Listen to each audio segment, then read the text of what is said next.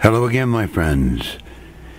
Before I get started this morning, I guess I should warn everybody just a little bit. I have several grandchildren down again this weekend, 4 to be exact, and 3 of them are of the smaller variety, including young Rachel, who's 4 years old, who's asleep in the room here. So I thought I would let you know that it's possible there could be grandchild eruptions this morning on the show. So just a heads up, a friendly warning, so to speak. My friends, how do we commune and walk with God? According to Romans, we do this spirit to spirit. The scriptures throughout testify to this as far back as we can go, all the way to the garden. We have a body, we have a soul, and we have a spirit. This is how God created us. So when we go back to the garden and we look and see in Adam and Eve, the eyes of the spirit were opened while they were in the garden. We can see this because they were in full fellowship with Almighty God. And their natural eyes were open because they could see the world around them, the flora, the fauna, and most importantly, eventually, the fruit they so admired on the tree. The eyes that were closed within them were the eyes of the soul, what we would call today perhaps the rational mind. And when they ate of the forbidden tree, the eyes of this soul were opened, and immediately they responded. They responded differently, in a new way, because they responded out of an instantaneous need to preserve, protect themselves, and to provide for themselves. So when this change came upon them, what was it that was activated in them? It was, my friends, the soul, the eyes of the rational mind. And the response of the soul tells us how suddenly they saw this new reality. Before, when God would come into the garden, his presence was welcomed, warm and refreshing. God was not someone to be feared. He was not the enemy. That, my friends, is when you are led by the Spirit. When the man is in fellowship through his Spirit with the living God, and the Spirit of the living God. God is not the enemy. The appearance of God is welcomed, always welcomed to his children. But when the soul is ruling, the soul is in competition with the will of God. And so the soul sees God as an oppressor, as an enemy, as something to be feared. All the facts, my friends, in the garden were the same. Adam and Eve were still there. God still came into the garden. They were still naked. But this time, when the soul viewed reality, the soul saw fear and wanted to change its reality. So when God came into the garden and the Spirit saw God come, it was a time for fellowship and gladness always before. Yet, when the newly activated soul saw God coming, the soul wanted to cover himself and hide. That tells us, my friends, that the soul sees things very differently from the Spirit.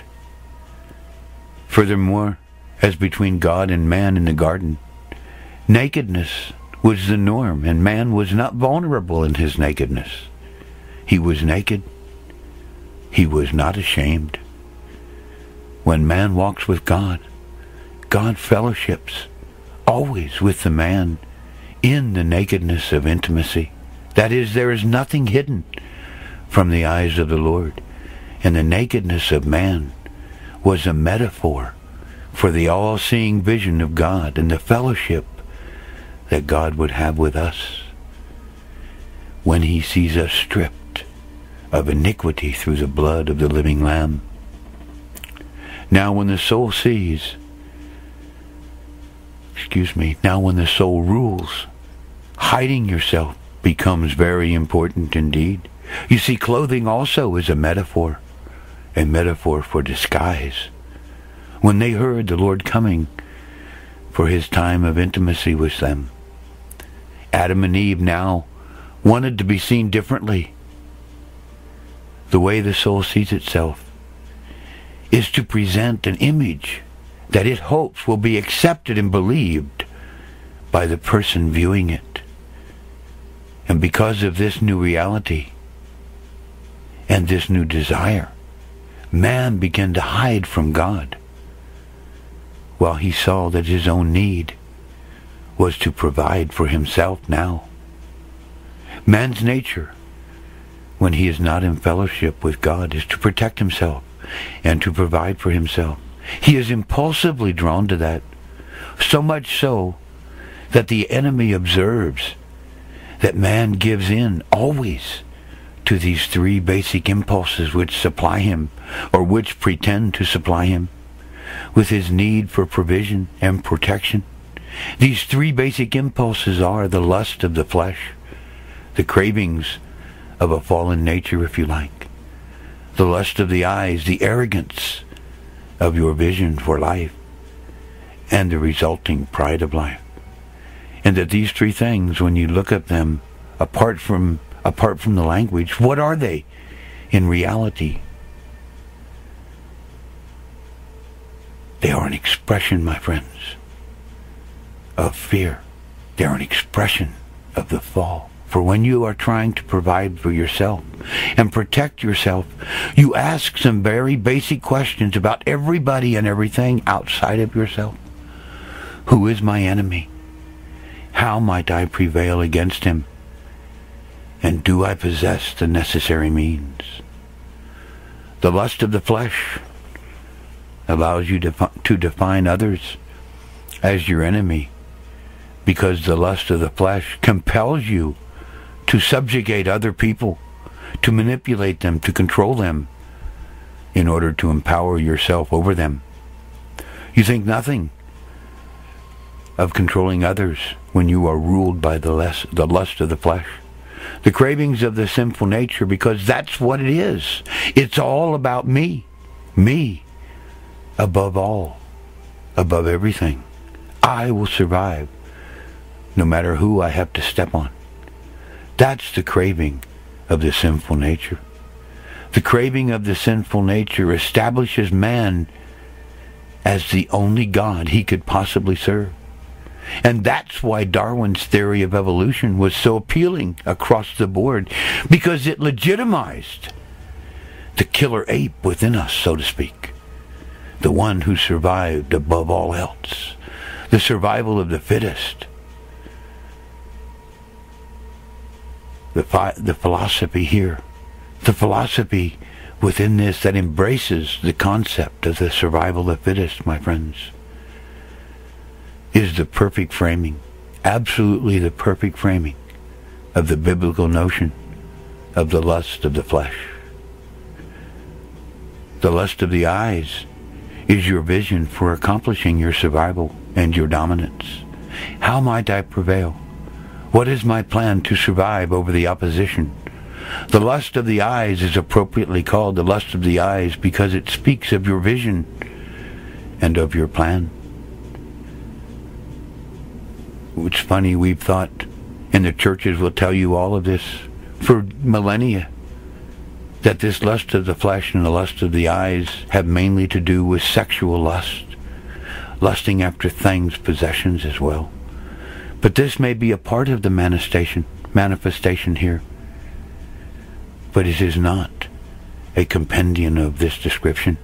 It is much more a complete and sinister thing than that, my friends.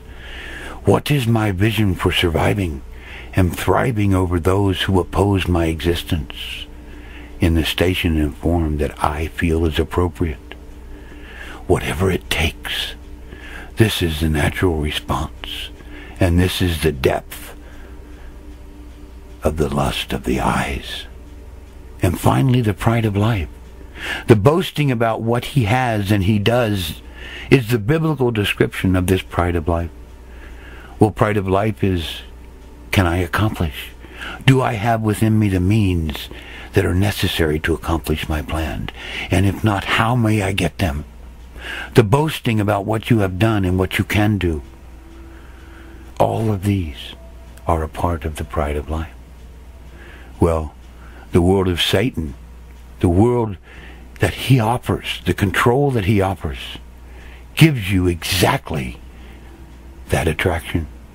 It offers you first a philosophical legitimacy of surviving above all else. It offers you secondarily a plan, a perspective on how you might accomplish this through manipulation, through control, and through his systems that further that. And finally, it offers you the hope and the promise that you have within you and within your reach and within your allied reaches through the hive that he provides, the way of accomplishing this only if you will trust in the new realities of Satan's creation. You see, my friends, there is another world aside from that which God created. It is a world of systems and illusions meant to give man the appearance of control. And this world is created and empowered by Satan. And it was this world that John told us to flee. Do not love the world or the things of the world. Whoever loves the world, the love of the Father is not in him. Clearly, my friends, he is speaking about a different world other than the geography or humanity or the life in God's creation. That's the important point. Furthermore, this world that John speaks about has a creator who is different from the Almighty, because this world is different from the worlds that God made. In reference to physical creation, all life, all geography, all space and time, God is the Lord. He is creator.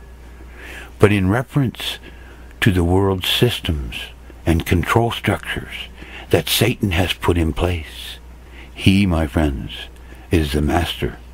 And as he is the maker of this worldly system, then the meaning here of this term world could not be either a reference to humanity or to geography, but because both of these, as the world tells us, already have a maker, and that is the living God.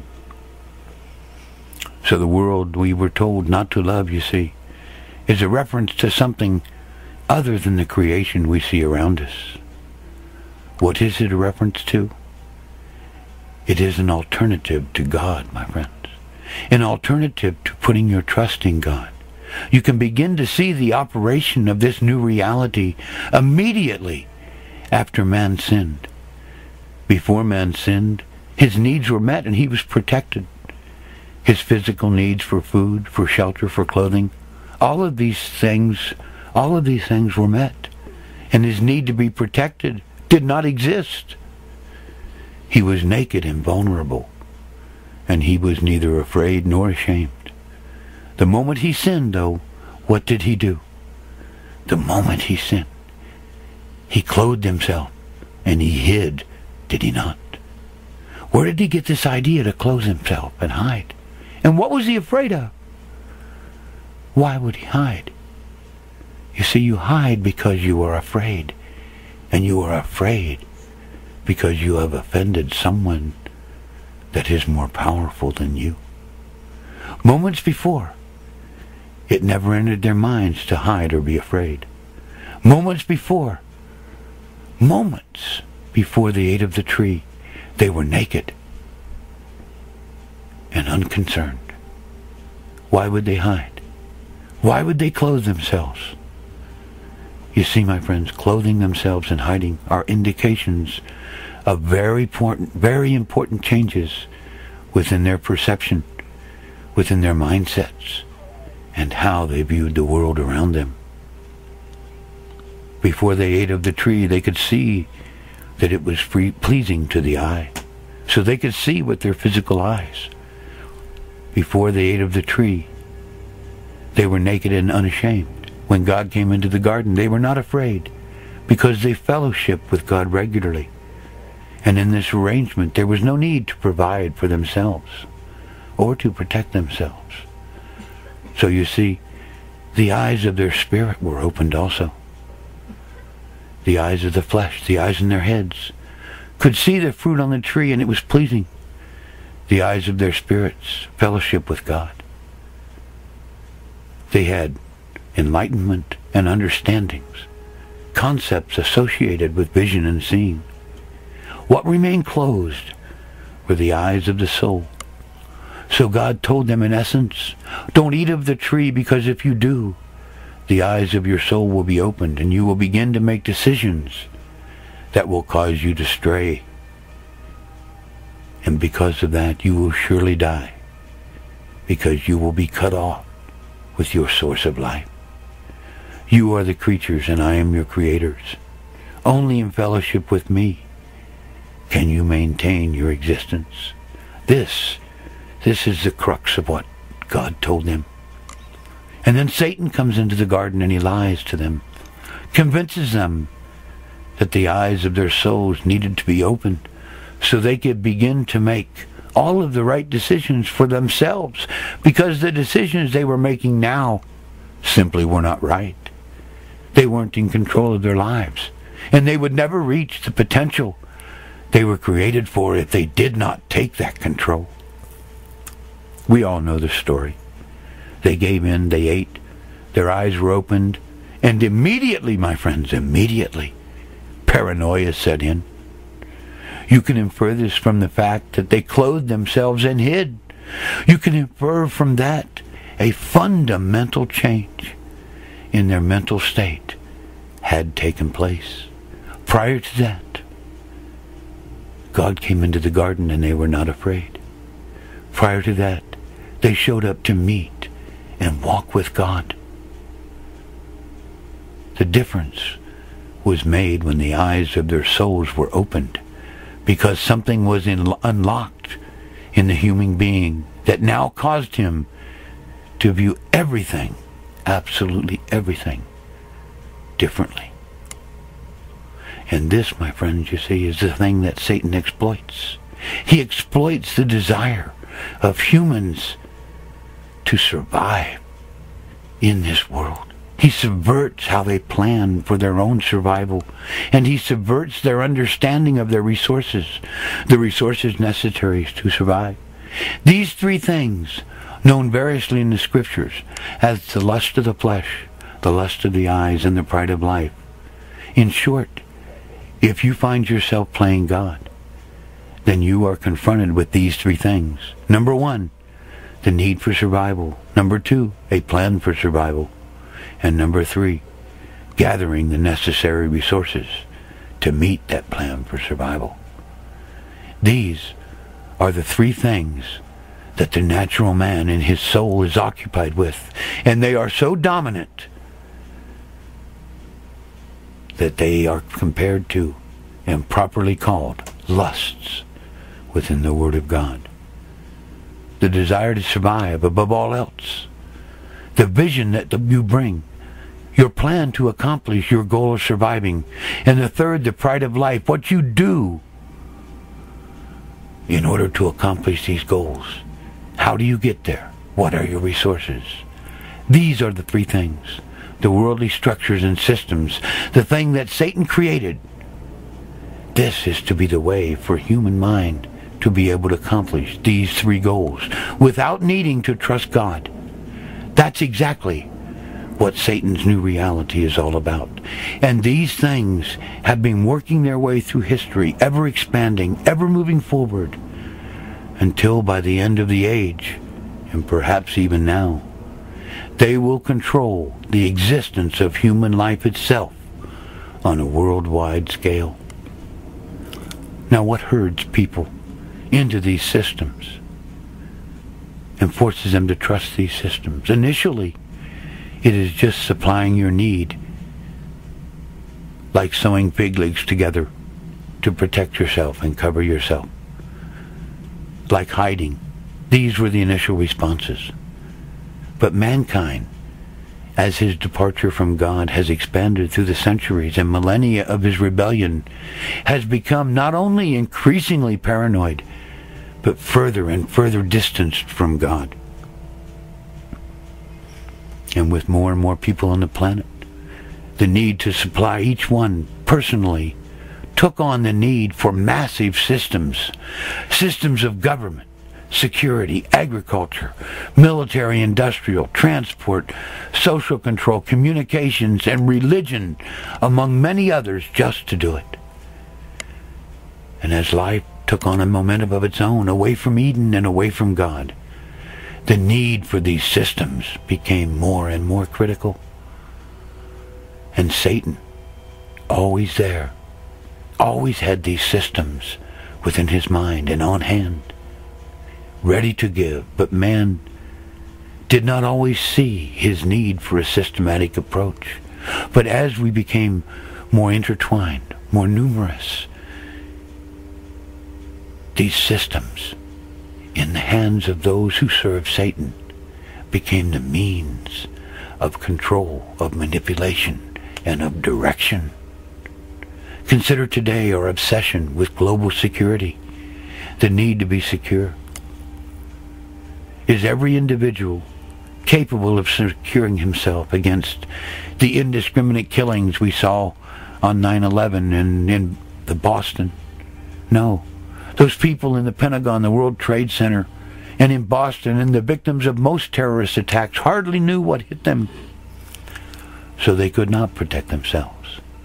But now, looking in the aftermath of all of these things, looking at how to accomplish this individual protection, the nations of the world, the peoples of the world, have coalesced into these systems created by Satan, by which this might be accomplished. And this is also being done across the board, my friends, in the field of food production, transport, communications, religion, etc., etc., on down the line. The point is that these systems are now, in these days, taking control of our lives, enslaving us, even taking control of the opportunity for life. And this is now happening around the globe at an absolutely amazing, even alarming pace. Now, a system effectively looks at every aspect of a process, examining where that process is flawed and seeking to fix the holes in the process. That is why, you see, Satan's kingdom is systematic. It offers protection and provision on a global basis for whoever adheres to it. But the philosophical foundation of the whole thing is rooted in the trust in what you can do, what we can do for ourselves, not only individually, but especially collectively within the hive that Satan will provide. That is why the world that he has created is systematic. It is not geographic. He is not the creator of the geography. Therefore, his kingdom would not necessarily be comprised of the geographic only. But to tell you the truth, my friends, quite frankly, he does not need to control the geography if he can control all of the systems that control life. Take a look at these systems as they are closing in on us. As we speak, we see them in their full fruition. The NSA scandal, listening in and collecting data on all of our private communications. The IRS scandal, punishing people for political views deemed inappropriate. Cameras are everywhere in our cities, recording us constantly. Obamacare is passed, not to give us health, but to control our access in order to control behavior. And even on a personal level, we can be tracked in our phones through GPS, and all of our personal information is shared across the world in databases, all meant to entice and control.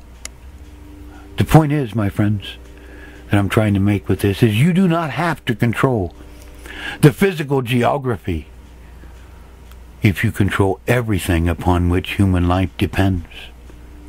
And this is the plan as we come into these last days, as we see kingdoms rise and kingdoms fall, and as we wait for the days that God told us about. These systems are meant to be complete renditions of what we see and of what we need. If you have a need to communicate, and the system of communication is globally linked, then you must give up your privacy, the privacy of your location, perhaps your identity, and perhaps the privacy of your message itself. You must give it up in order to participate, and that is what these systems are all about. It's all about controlling people. And that is why, as we come down to these last days, that is what this kingdom of Satan will be, my friends. A kingdom of control, a kingdom of systems. There are many such systems now, but as we see, they are beginning to broaden and coalesce, incorporating others within them. And this will continue, and it will coalesce their systems of control into 7 integrated systems eventually. And these 7 systems, my friends, will be ruled over by 10 kings, and one will arise up and rip out 3 by the roots. But that is a message for another day. But for now, as we look to this coming ahead of us, I hope you can readily see, clearly see, that the end of the age that we see ahead of us is the full compendium and summation of everything that began all those years ago in the garden.